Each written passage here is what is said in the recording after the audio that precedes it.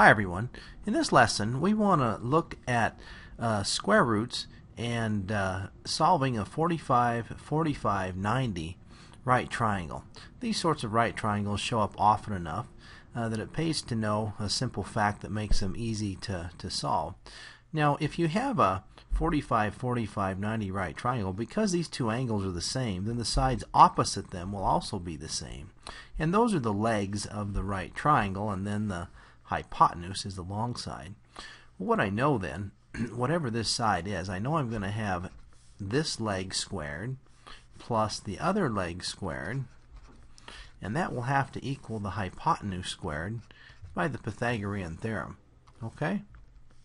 So that means I've got 2a squared equal to x squared. So my x squared, I'll turn it around this way, that means that x is going to be the square root of 2 times a squared. And I can bring that square root of a out, or let's just write that as the square root of 2 times a. Alright? So that's the key idea that we wanted to find out here. And if you have a 45, 45, 90 right triangle, you'll notice then that that hypotenuse, the long side of that right triangle, is always going to be the same length as the leg, but multiplied by the square root of 2. So all I have to do is multiply the leg times the square root of 2. So for example down here, if I know this is a 45, 45, 90 right triangle, if this is 45 and this is 45, the sum of all of them have to add up to 180, so that makes this be a right triangle. Then I automatically know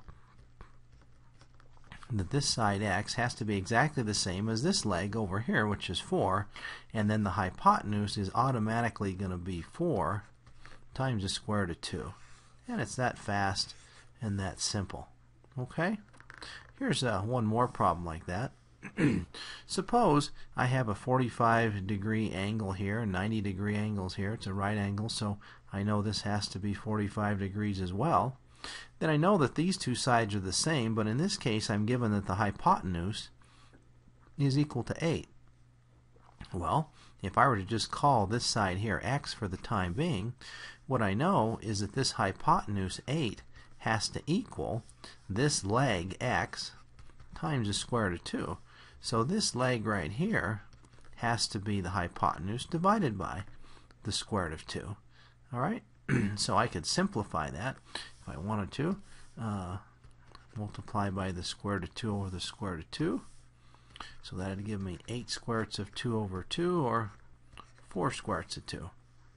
So each of these sides is going to be equal to 4 times the square root of 2. And if I wanted an approximation for that, I could use my calculator here. That's about 5.65. Or if I wanted the approximation, I wouldn't have even had to have simplified it. I could have just taken 8 and divided by the square root of 2. Same answer. Alright, so again, just reviewing, so let's write this here. So x is approximately 5.66 if I were to round that off, or 4 square roots of 2. So just to review then, if you have a 45, 45, 90 right triangle, the hypotenuse is always the length of the leg times the square root of 2. So if you know the hypotenuse, then you can just divide by the square root of 2, and that'll give you the length of the leg.